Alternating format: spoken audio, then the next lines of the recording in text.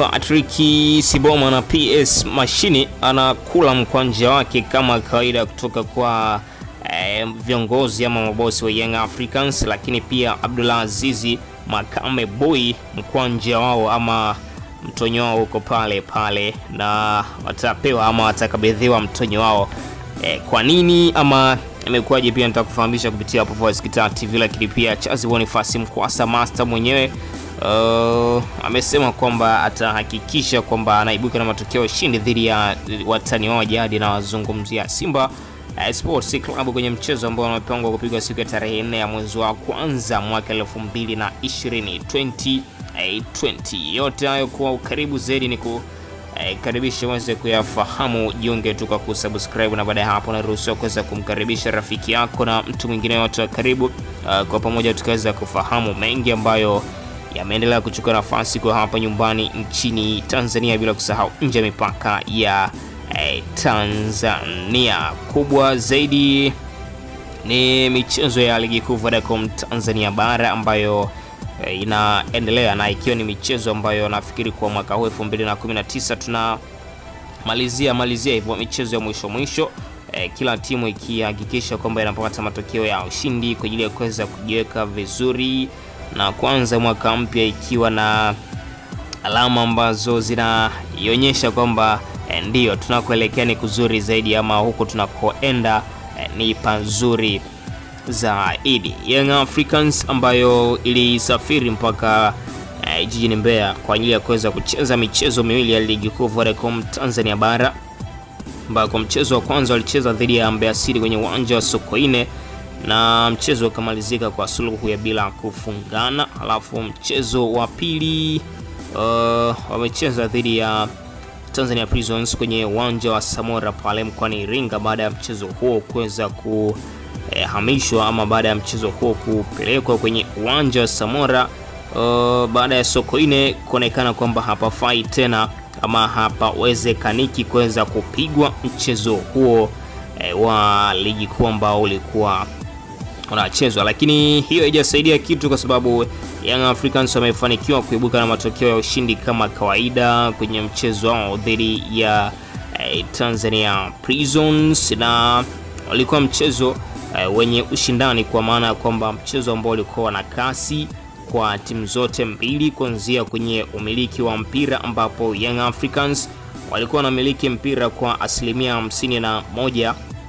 huku 49% zikiwa ni za Tanzania Prisons walivyokuwa wakikana mpira ama mpira mara nyingi zaidi, na Young Africans walionekana kuweza kumiliki mpira zaidi, huku wakipiga mashuti sawa ambayo yalikuwa hayajalenga goli, kwa maana shots off target, yale mashuti ambayo kulenga goli, huku mashuti ambayo yalikuwa yamelenga goli Young Africans wakifanikiwa kuweza kupiga mashuti 6 ambayo yalilenga goli, huku Tanzania Prisons wakipiga mashuti 4 ama mipira 4 tu ndio ambayo iweza kulenga goli la wapinzani wao kwenye mchezo huo wa ligi kuu Tanzania bara. Sasa baada ya mchezo wa jana, msimamo wa ligi kuu unasomeka kama inavyoonekana ama kama ifuatavyo.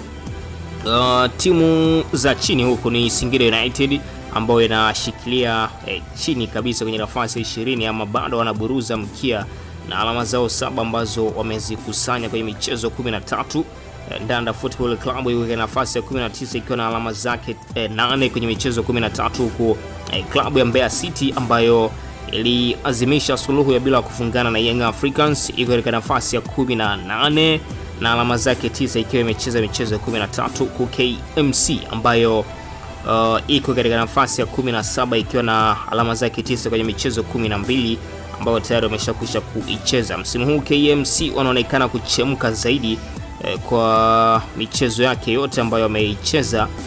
Kwenye michezo 12 wana alama 9 tu mpaka sasa hivi wameweza kuzikusanya. Kwa hiyo kidogo wamekuwa na mfululizo mbaya kwa ligi kuu kwa msimu huu 2019 2020. Ruvu Shooting kwenye nafasi ya 16, alafu Biashara United katika nafasi ya 5. Simba Sports Club wako kwenye kilele cha msimamo wa ligi kuu Vodacom Tanzania bara na alama zao 28 ambazo wamezikusanya kwenye michezo 11 waliocheza, huku Kagera Sugar wakifuatia katika nafasi ya pili.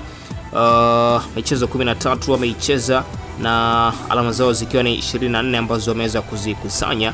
Young Africans mabingwa wa kihistoria katika nafasi ya 3 kwenye michezo 10 ambayo wameshakwisha kuikamilisha kuicheza na alama ambazo wamezikusanya ni 21. Wanalambalamba wa Azam FC katika nafasi ya 4 na alama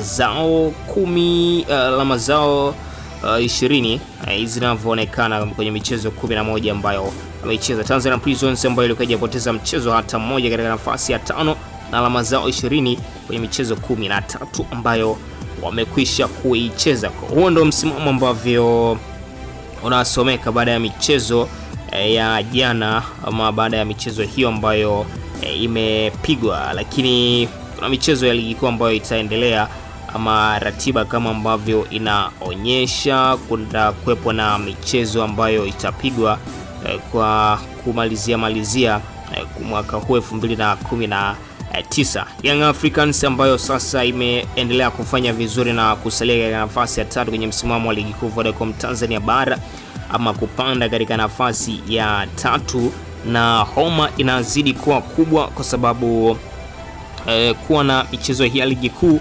Kuna mchezo mkubwa ambao unatazamwa zaidi wa watani wao wa jadi, na kuzungumzia Simba Sports Club ambao utapigwa siku ya tarehe 4 ya mwezi wa kwanza, nazungumzia mwaka 2020, mchezo ambao umekuwa ukileta hisia ya tofauti sana kwa pande zote mbili, kwa maana ya mashabiki wa timu ya Young Africans lakini pia mashabiki wa Simba Sports Club.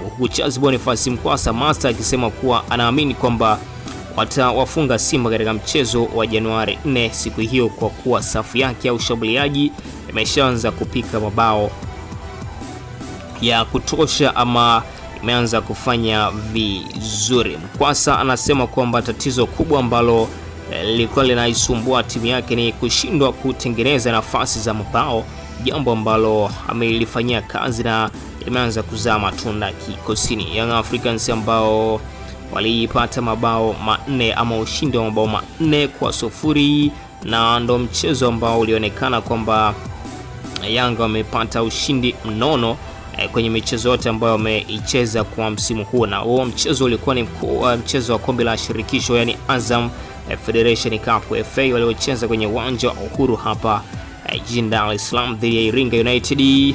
La baadaye walitoa suluhu ya bila kufungana na Mbeya City, alafu wameenda kuilaza Tanzania Prisons bao 1-0. Mkwasa anasema kwamba Simba ni timu ya kawaida sana kama zilivyo timu nyingine, kwa kuwa shida kubwa ambayo ilikuwa inawasumbua klabu hiyo na ikushindwa kuweza kufunga mabao, jambo ambalo wamelifanyia kazi na watapata mabao katika mchezo ama katika kila michezo ambayo wataicheza, kama mchezo huo dhidi ya watani wao jadi, na zungumzia Simba Sports Club.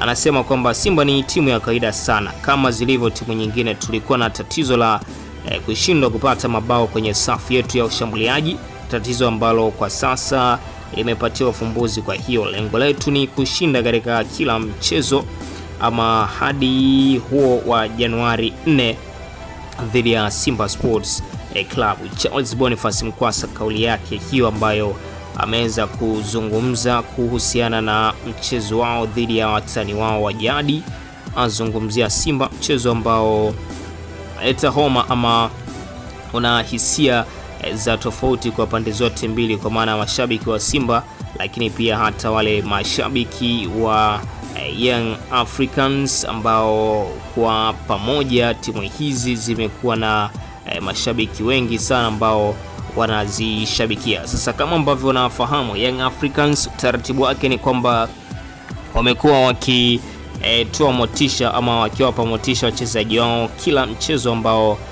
wanaucheza ama kwenye kila game ambazo wanakuwa wanazicheza, na siku za hivi karibuni walizungumzia kuhusiana na hamasa ya ushindi na kuweka dau ama kuweza kuweka mkwanja mezani kwa ajili ya kuweza kuhakikisha kwamba timu hiyo inapata matokeo ya ushindi. Na Young Africans wametoa taarifa kwamba mdhamini wao ambaye ni mzalishaji na msambazaji wa jezi zao kupitia brand ya chapa GSM, kama kawaida Ijumaa ya jana kwenye mchezo ambao waliocheza dhidi ya Tanzania Prisons, walitoa kiasi cha shilingi milioni 1 kama kawaida, milioni 10 kama kawaida kwa ajili ya kuweza kuongeza hamasa ama kwa ajili ya timu hiyo kuweza kukusanya alama zote 3 kwenye mchezo huo. Na Young Africans ilifanikiwa kuweza kuibuka na matokeo ya ushindi ama alama zote 3, lakini pia ipo ile Donge Nono kuhusiana na mfungaji wa bao, lakini pia anayetoa bao ama ambaye anatoa pasi ya bao, tunaita assist, ambayo inakuwa imepelekea goli kuweza kufungwa. Kwa hiyo kwa mchezo wa jana Tanzania Prisons, Patrick Sibomana atachukua kitita chake cha shilingi 300,000 za Kitanzania, kama ambavyo walisema Young Africans, lakini pia ambaye amechangia kuweza kupata ama kupatikana kwa ushindi ama pasi ile ya goli atapata kiasi cha shilingi 250,000. Kumbukumbu zangu ziko vizuri, ilitolewa hiyo taarifa kuhusiana na kuweza kuongeza hamasa kikosini Young Africans. Kwa hiyo hao ni mambo yote mazuri ambayo yameendelea kufanywa kwenye kikosi cha Young Africans, na wadhamini GSM wanaendelea na kazi yao kuweza kuhakikisha kwamba wanatoa pesa kwa ajili ya kuweza kuongeza motisha ama kwa ajili ya kuweza kuongeza morali kwenye kikosi cha Young Africans, na ni miongoni mwa ahadi ambayo waliitoa na kusema kwamba watakuwa wakifanya hivyo katika kila mchezo. Watakuwa ni kama wananunua alama hivi kwenye michezo yote ambayo Young Africans watakuwa wanaicheza. Sasa Yanga imebaki ama imepanda mpaka katika nafasi ya 3 kwenye msimamo wa ligi kuu ya Vodacom Tanzania bara, na lengo lao msimu huu ni kuweza kutoa ubingwa wa ligi kuu Vodacom Tanzania bara. Sasa wako nyuma tu mchezo mmoja dhidi ya watani wao jadi, na wazungumzia Simba Sports Club ambao wao tayari wameshakwisha kucheza michezo 11 mpaka hivi sasa, huku Yanga wakiwa wamecheza michezo 10 kwenye ligi kuu Tanzania bara. Kwa hiyo tusubirie pia hiyo siku ya tarehe 4 tuweze kuona na motisha ambazo pia zimeendelea kuweza kufanywa kutoka kwenye kikosi cha Young Africans. Una kipi cha kuweza kuzungumza kuhusiana na hili? Hebu andika maoni yako hapo, halafu nitayapitia na nitafanyia kazi kadri ambavyo utakuwa umeweza kuniandikia. Kwa kwanza kufikiwa na ripoti hizi na taarifa zetu mbalimbali kwa rahisi na ukaribu zaidi, jiunge tu kwa subscribe. Asante kwa kuichagua na kuiamini kuendelea kuifuatilia Voice Kitaa TV. Nikutakia wakati mwema.